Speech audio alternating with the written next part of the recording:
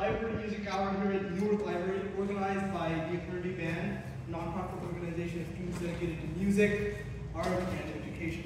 My name is Samskrith Raghav, and I will be your host today. I'm a rising high school senior, as well as a proud member of Eternity Band for about 5 years.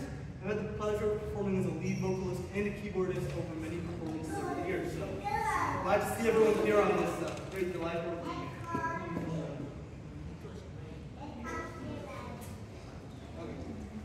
So this event is part of a monthly series happening across 3 libraries in our community. On the first Saturday of each month, we gather here at the Newark Library. The second Saturday, we gather at the Fremont Main Library, and the third Saturday, we come to the City Library.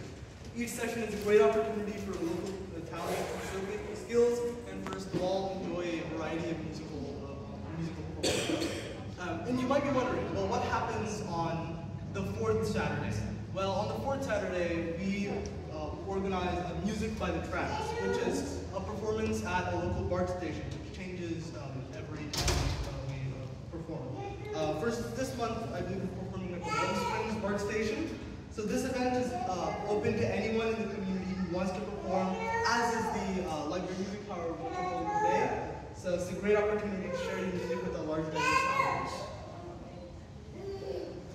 Eternity Band is a little bit about Eternity Band. We're also active in many other events, including a lot of cultural festivals, concerts at county fairs, performances in senior centers, and the like.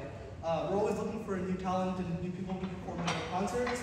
So feel free to find more information at eternityband.org, eternityband.org.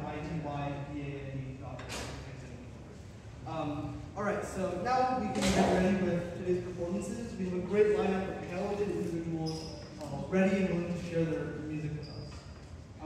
So can we give a large round of applause for our first performer, Diksha Sarikar.